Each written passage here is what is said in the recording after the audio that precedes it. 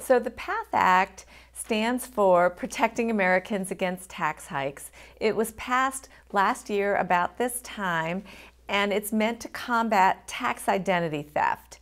So the big provision that people are really going to see this year is that the IRS is required to hold refunds until February 15th for earned income tax credit or the additional child tax credit.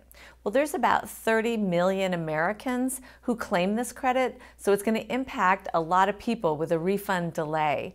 What we would say is that you still want to go ahead and file as you normally would. Don't wait.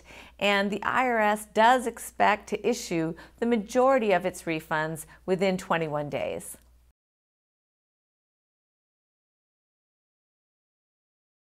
There are so many things that people can do to protect their information, and a few of those are things like if you file your tax return early, that way you've locked in your return and somebody else can't come in and steal your refund. Second, manage your passwords. So that's things like using a strong password so that it's not so easy to guess, changing it periodically, and not reusing the same password on all of your online accounts. And then the third thing would be don't give out your Social Security number. There's so many IRS phone scams and email phishing scams where people are coming in looking for information. Be very suspicious of that and don't give out your Social Security number.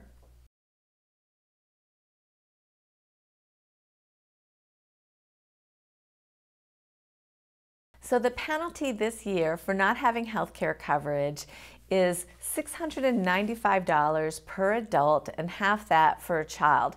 So to put that in perspective, a family of 4 earning $60,000 a year would be facing a penalty of $2,000 if they didn't have health coverage.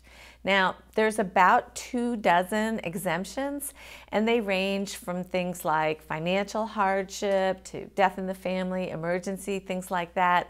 So if you find yourself facing a situation where you don't have coverage and you're facing a very stiff penalty, you can go to HR Block, ask the tax professionals there, and they can help you see if you might be eligible for one of those exemptions.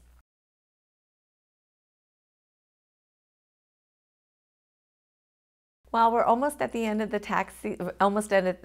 year, there are a few things that you can still do to reduce your tax bill.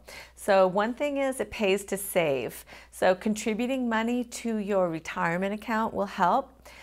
It also pays to give, so donating to charitable organizations or donating household goods.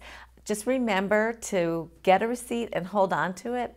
And then finally, don't forget about use it or lose it. So if you've got a flexible spending account for some additional medical or eye and dental expenses, don't forget to use that money up so that you're not forfeiting it. For more information, you can go to hrblock.com/path for all the latest news. Thanks for you too.